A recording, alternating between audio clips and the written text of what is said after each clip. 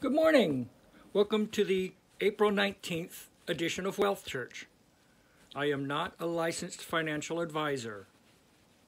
I'm a dyslexic, mathematically challenged kindergarten dropout. Over the weekend, I bought a little more Bitcoin, and I've been watching Dogecoin real close.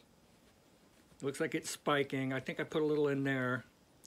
I'm considering selling half my Bitcoin.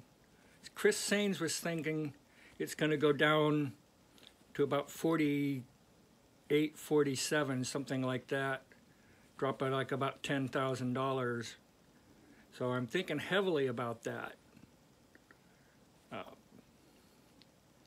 So live below your means, invest the difference.